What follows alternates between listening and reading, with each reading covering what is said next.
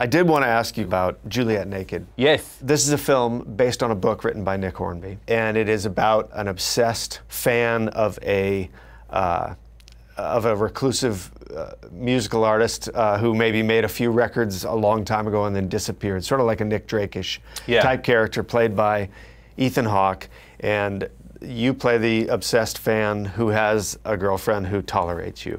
And it made me curious right off the bat if there's ever been a time in your life where you have been obsessed with something or somebody. In my early 20s, I became a little bit obsessive about like Philip Seymour Hoffman and John C. Reilly and the kind of way that they worked, and then went down a bit of a Phil Hoffman rabbit hole and found out that he ran a theater company and would fly to America to watch his plays, productions. You did? Yeah.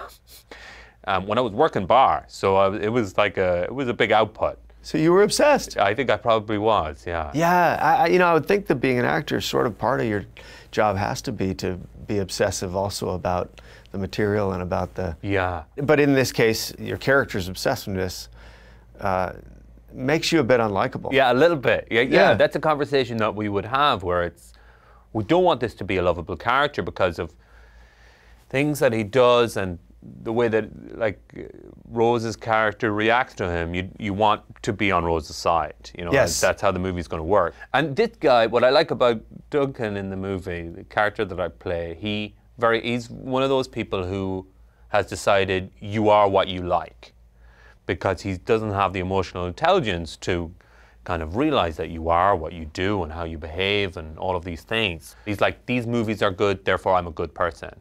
The music I like is good music, therefore I'm a good person.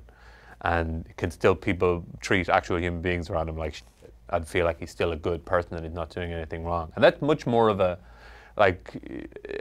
modern development, I think, in people, that we are our art, or we are, like, we talk about whatever we're watching on Netflix more than we do about how our sister is doing. Right. Yeah, and of course we are, in art thing, we're somewhat the reasons for that. Like, we're selling entertainment, and we're kind of like, people are being bombarded with what to watch and what to listen to and all of that. So we are the great pirates of non-human emotion.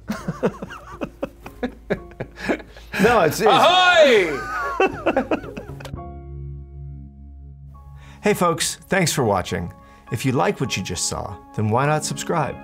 Click right here for lots more off camera. And if you want to see the hour-long version of these conversations, I'm going to give you the secret link. Here it is, offcamera.com. Check it out.